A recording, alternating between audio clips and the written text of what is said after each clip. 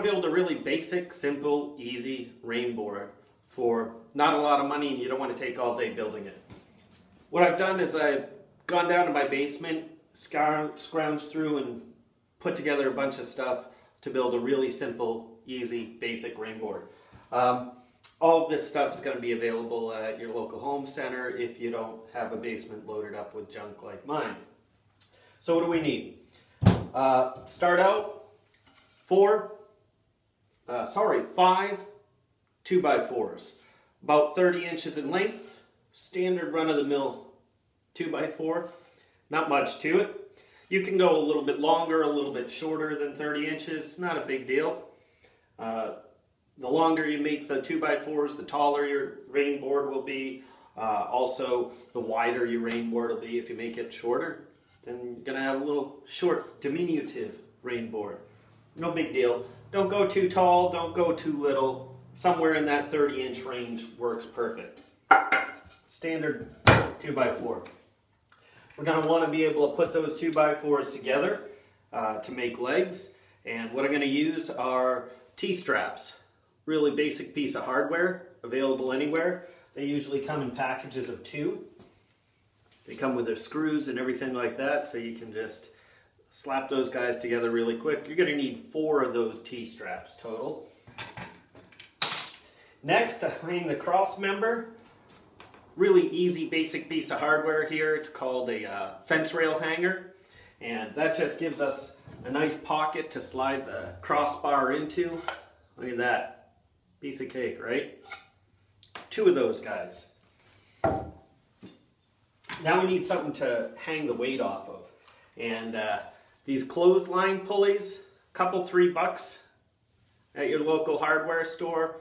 They're nylon, really inexpensive, really smooth operating. Make sure you give that wheel a spin when you're in there so that you grab one that operates really freely. And we're going to need to be able to attach these to the crossbar. So what I'm going to use to attach these to the crossbar today is just a washer and a wood screw. Just put that right in. I'm going to screw that to the 2x4. Very easy to put together. You can use a lag bolt, carriage bolt with a nut, whatever. Check around and see what you've got. Next thing we're going to need is something to hang the weight.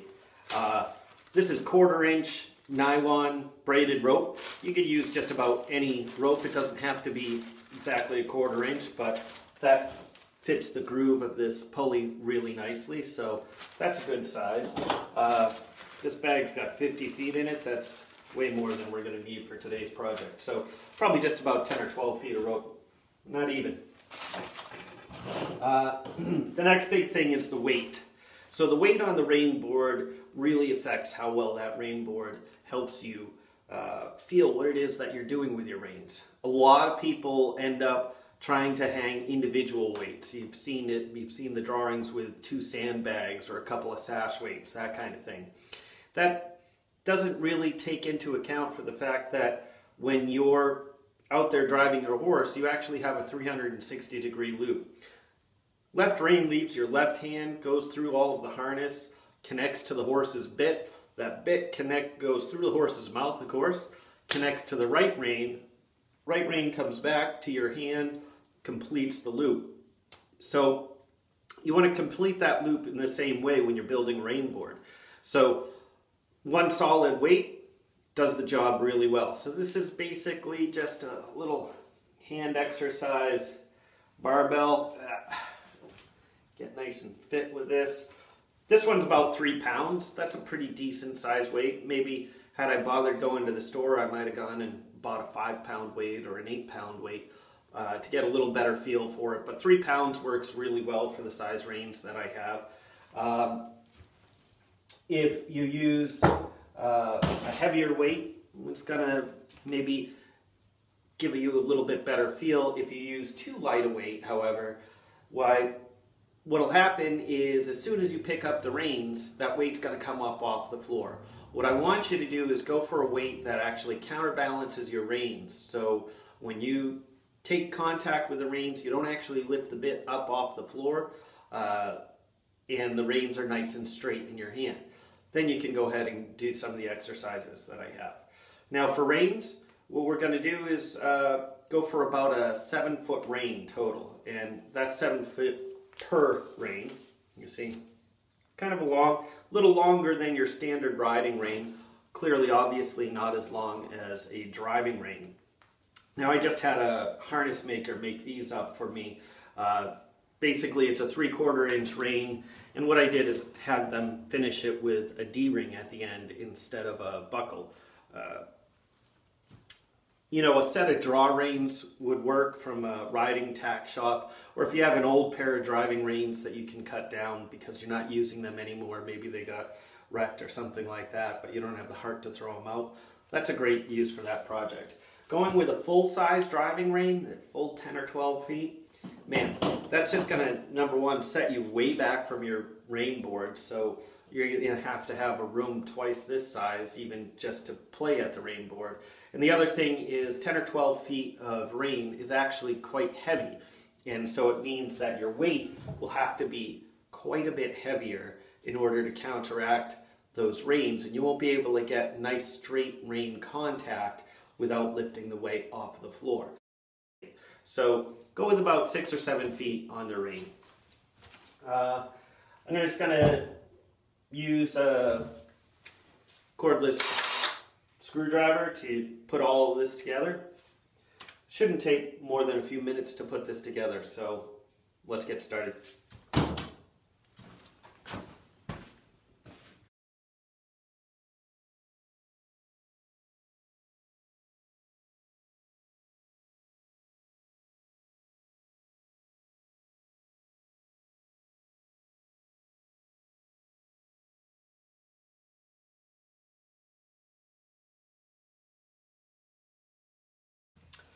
Okay, so I'm just going to go ahead and put 2 of my boards in a T position.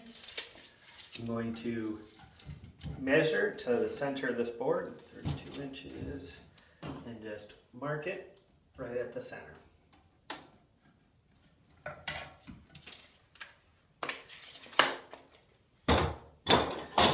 Next thing that I'm going to do is grab one of my T-straps, set there right on that centering mark.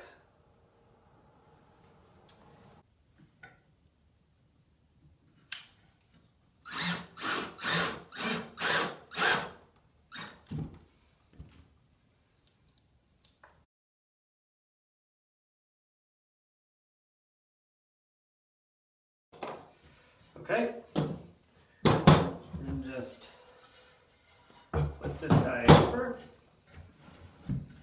Once again, I'm going to measure to the center, but this time I'm going to go just a little bit off so that I know that I'm not running my screws into each other. Next T-strap.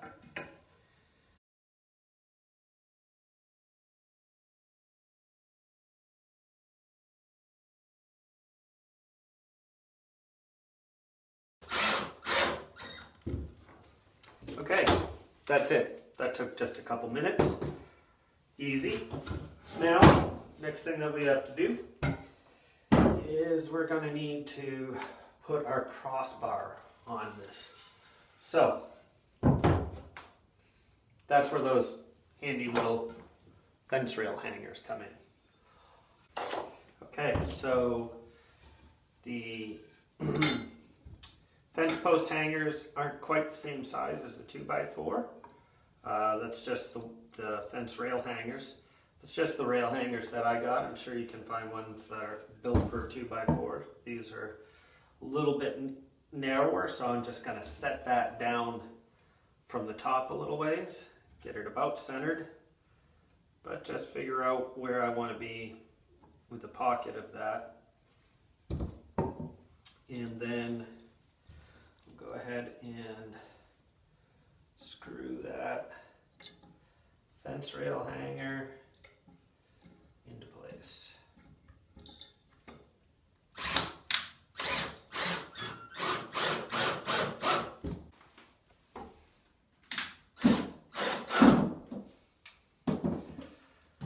Okay, this looks pretty good. Let's try setting it up. See all of this works together. Let's see, just going to balance that guy there. And this will be my crossbar. And just slide it into these pockets. Get a little wobbly. Sometimes these need a little bit of coaxing.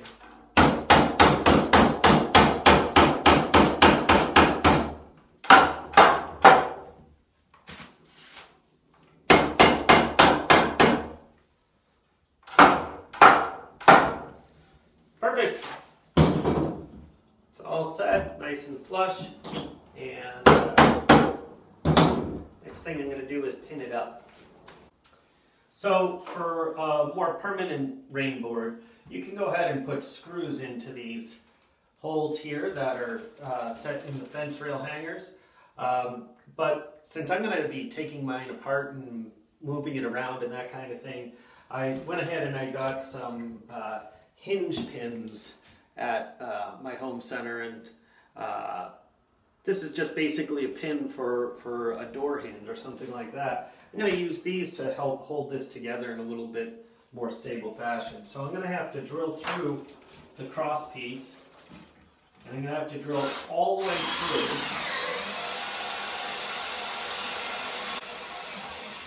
Because the holes aren't lined up on both sides. See how deep here. 1, 2. I work the other side here.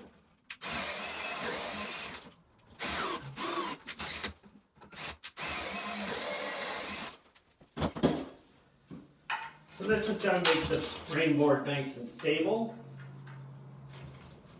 You have to work at that hole a little bit.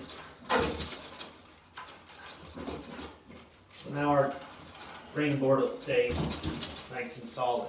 So I can use that to work on now. And anytime I want to take that guy apart, well, there you go. Comes apart that easy. So that's one great little trick to make your rain board nice and portable. Okay, so the next thing that I want to do is hang my clothesline pulleys on the rain board. And the thing of it is I want to make sure that when I hang those clothesline pulleys, that the string is going to hang straight to the weight underneath the rain board. So the weight's going to be setting right there under the center. And I'm going to tie off right at the end of the handle portion of the dumbbell. So what I do is come up to the center of the board, and I'll go ahead and mark where those weights, where we want that weight to live underneath the center of this. And that will be the placement for our clothesline pulleys. Since I already have my drill set up from drilling the holes for the pins, I'm going to pre-drill here, and then I'll use my wood screws to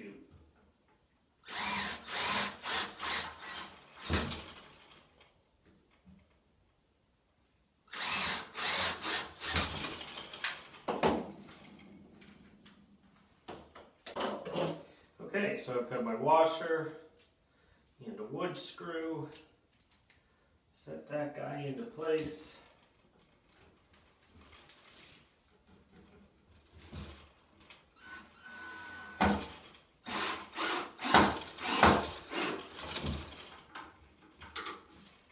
Nice.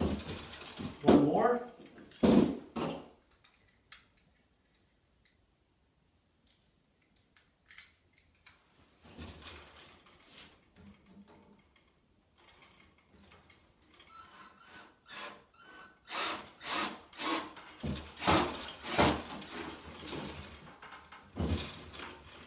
Okay, I've got my pulleys in place. Time to hang some weight off of them. We've got our rain board weight. Now let's find the rope. Okay, the next thing that we want to do is get our reinboard weight hanging directly below the pulleys that we just installed. So, going to have to measure out the rope, and what we're going to do is just run it through the pulley around the weight. Now you can tie whatever kind of knot you want to tie here, but best to tie that knot off before cutting any of your rope, because that knot's going to take up some of the rope.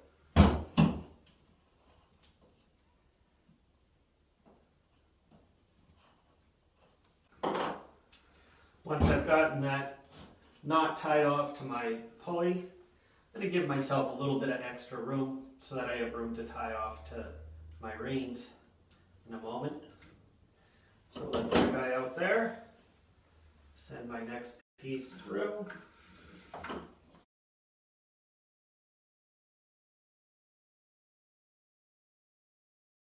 Get that rope hanging about even. I'm just going to try to cut both of these ropes about even for uniformity.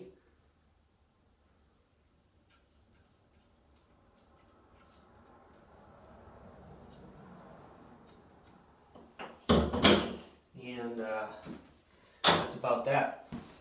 I'm going to go ahead and tape off the end of these ropes so that they don't fray. You could also burn the end of the rope if it's nylon. This is, but I don't happen to have a lighter on me. Okay, so I'm all taped off there. Nice neat knot. All I've got left to do is to hook up some reins. So, get my reins. Of course I didn't clean them. I told you this was going to be a quick and dirty rein board. So I got some quick and dirty reins. All I need to do is pass the cord through. And you know what, this goes a lot easier if that weight is just up and out of the way. All I'm going to do is fold this rope back once. I'm not going to get cute with any kind of sailor knots or anything like that. That's not my area. So, a little electrical tape, the half bend in the rope, and that will